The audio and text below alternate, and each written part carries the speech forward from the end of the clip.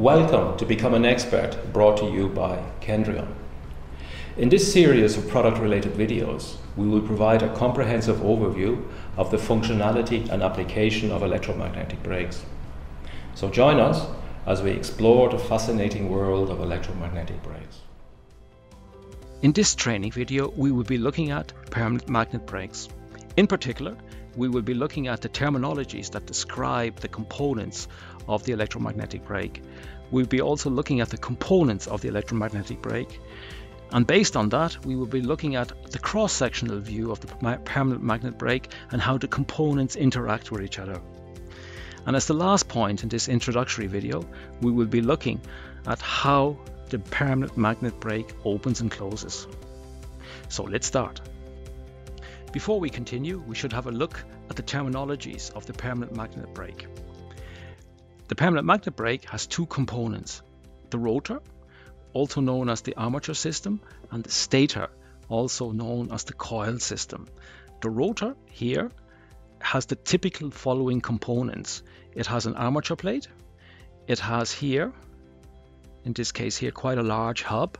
The hub comes in different shapes and sizes. We will talk explicitly about that a little bit later in another video. And connecting the aluminium hub to the steel plate, there are springs. From the coil system, as you can see, is a little bit more complex. The first thing it has here is the housing, the magnetic housing made of metal. We have a coil which goes around the entire system, and on the front here we have a flange, and from the name we have the permanent magnets which are located on the surface inside of the brake. In the next step we will have a look at these, how they all fit together. In this video we will be looking at the components of a permanent magnet brake. Here initially I have a manufactured permanent magnet brake, and we will have a look at this initially, and then we will see how the components of a permanent magnet brake are fit together to make a completed brake.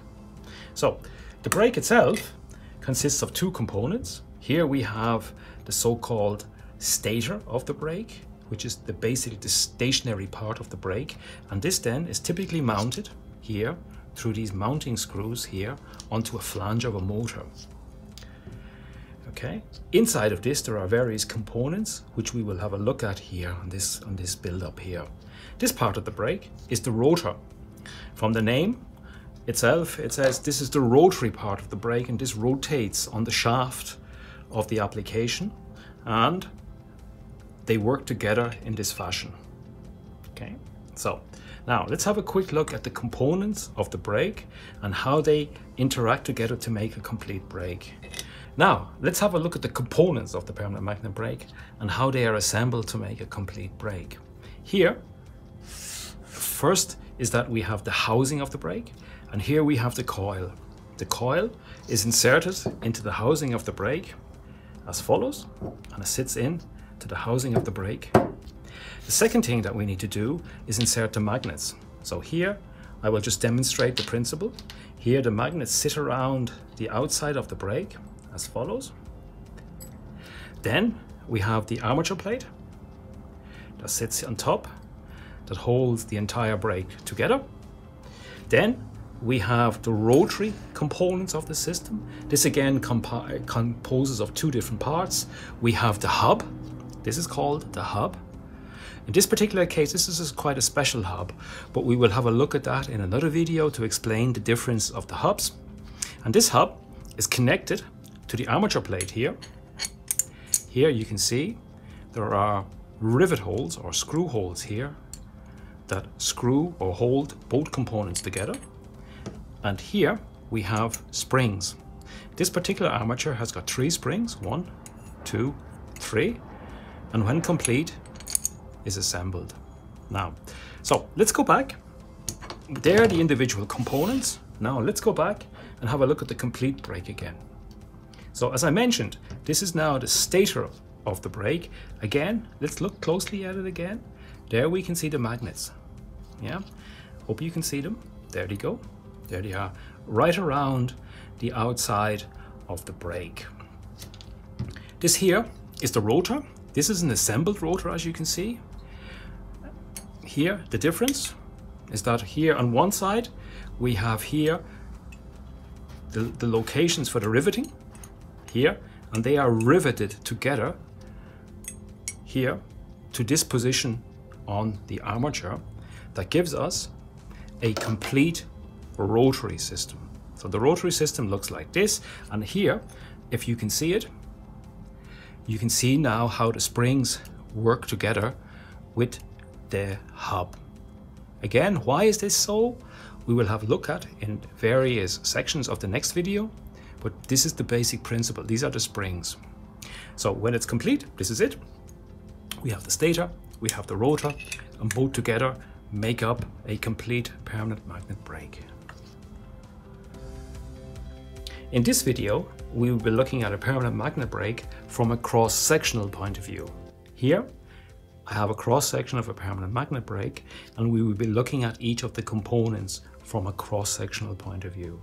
Here, this part of the brake here, and here basically it's a circle, is the housing of the brake. And if you wish, we are now looking at this part of the brake here, as you can see. Here, this is the coil, and the coil is made up of windings of copper, which is basically this component here, as you can see here from a cross-sectional point of view. Here, if we look closely, we can see the magnets. This little component here and here, they go right around this top of the brake are the magnets. Look, there's the magnet.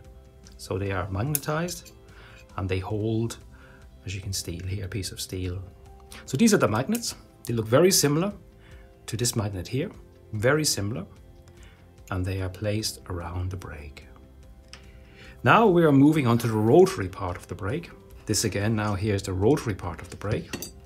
Here, we'll have a look at it like this. Here's the rotary part of the brake. Here we have the hub, the aluminium hub, as you can see here. Is this part of the brake here, and the armature plate is here. This here and here. And that is where the armature plate contacts with the surface of the brake here. Okay, now, as the videos continue, we will again go further into the details of how it works. But until then, thank you. In this video, we will be looking at how a permanent magnet brake switches. Here, I have a power supply, which is set to the nominal voltage of 24 volts, and a permanent magnet brake is connected to the power supply. Here, I have a permanent magnet brake. Let's have a quick look inside. Here we have a card that is used for transportation purposes. So let's take this out, put it to one side, and we can have a look here. As you can see, the system is not magnetized. Let's switch off the power supply. And as you can see, look, you can see that the brake is now returned to its permanent magnets. Let's put the armature of the system back onto the brake. And as you can see now, I cannot remove the armature of the brake. So therefore, at this moment, the magnets are active. So let's switch on the power supply, and through this, we will be cancelling the electromagnetic field of the coil, and the brake will open. So power supply is on, and we'll open it up. As you can see, I can now remove the armature very easily. And as you can see, it is no longer magnetic. And again, let's switch off the power supply. Power supply is off, and let's have a look here. As you can see, the magnets are back and they are active. Thank you for watching and listening to this training video. There are other videos that provide training material for the concepts of electromagnetic brakes and Kendrion products. So take the time and enhance your knowledge.